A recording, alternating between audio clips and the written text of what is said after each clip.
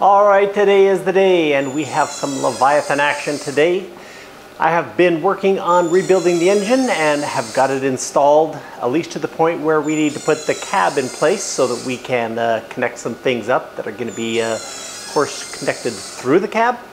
So we're going to take a look at that today, putting the cab in place. It is not actually hooked up and operational, but we're going to get it to the point where we can start doing those connections as mentioned. Anyway, let's jump in. Take a look at that. Well, to get this whole project on the move, we need to move the cab out of the way. It is sitting in the back end of the shop here, and the engine is on the other side, no way to get it past. So put it on a couple of car dollies and roll it out. I believe it weighs about 580 pounds, somewhere close to 600 pounds maybe. And once it's out of the way, we can bring the chassis back up and change the last few things out. I put a new independent, no, not new, but rebuilt the independent GM 9.5-inch differential, put in 513 gears and air lockers, and then changed out the shocks and bushings up front. So it's time to get this engine back into the beast. And of course, anybody that's done this knows it's just a matter of moving and shifting, prying until you can get that first bolt in.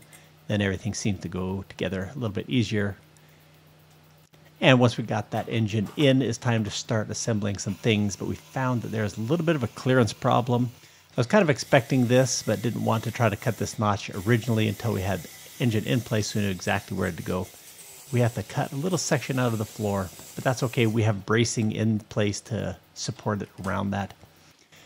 With that notch out of the way, the intake manifold, which was the big clearance problem, fits fine. We'll get that put in place. And we'll also start putting on some of the engine components, at least those that won't be in the way. We'll put the alternator on. We've got fuel rails, belts, and the headers that go in there. But we needed the cab in place to finish the exhaust system itself. But with that fuel rail in, it's time to get this cab ready to go. Now I have set up a system with this winch that goes up and hooks to the roof of my lean-to and runs into the back of Leviathan. Temporary battery stuck on there to run the winch. And we're going to use Leviathan's winch to lift the cab up. Now with a straight lift, we got a little bit of a problem is the chassis is back a little bit further, so we have to keep lifting and then allowing the cab or the chassis to roll forward until we can get it up high enough that it will clear. Once we got it up in the air high enough to clear everything, we're off a little bit. It's about 18 inches too far to the left, and so we need to move it over to the right. So it's just a matter of lowering it back down while pulling it over to the left, sitting on some boards until we got it in position. And then we had to lift the nose up and set it on a couple sawhorses to get it level. And that's where it's sitting right now. Everything's in position where it needs to be. A couple of straps holding things in place just so nothing moves while I build the motor mounts, or the cab mounts, I should say. But you can see the engine access panel there, front and back.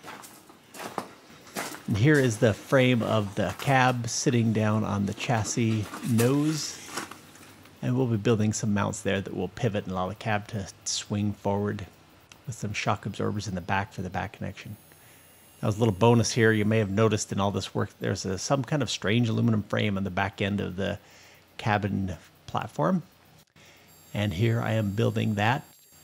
Got a son-in-law gonna come be the clamps to hold the thing in place while I tack weld it.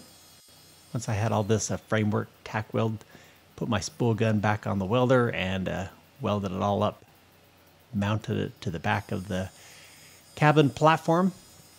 Now this rack is actually going to be holding the utilities for the vehicle. This is going to hold our generator and AC unit.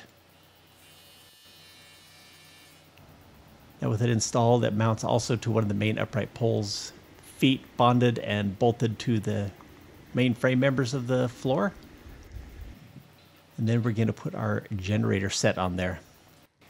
Now got my son's help because this thing is heavy. I think it's close to 200 pounds, and you're going to see us struggle here in just a minute trying to get it up. The height of the floor was great, but that extra 8 inches made it kind of difficult to get that thing up there. Now, this is a 9.4 kilowatt generator, 7.5 kilowatt running Runs on tri-fuel, 50 amps at 240 volts, so it should be able to power about anything that I come across. In fact, I'm going to use this thing to power my home. When I need to, I will just plug Leviathan into my home. And if there's any kind of emergency, this would be a good vehicle to go and assist in places and have backup power for other places. The next thing this rack holds is our mini split heat pump. This is a super efficient mini split system, 22 SEER if you're into that kind of thing. Should be very efficient and is made to heat and cool about 1,200 square feet, and we will be way shy of that, so it should be plenty efficient, maybe a little too much, but it is going to be a powerful unit to do the same thing as the generator, be able to accommodate more than it is required. Anyway, that's the end of this video in the part of seeing these things installed. But there it is, a pan. You kind of see in the shape of this thing come together. Time to get panels put on the outside of this thing. Well, there it is. The cab is sitting there in place, and we are going to be able to move forward with a lot of things, getting steering connected, all that wiring harness put back in, and of course hydraulic lines for cooling, things like that. I'm going to put a link up over here to some videos to show you some other Leviathan features that have brought us to this point. So please jump over, take a look at those, and thanks for stopping by today. Come back, see us again.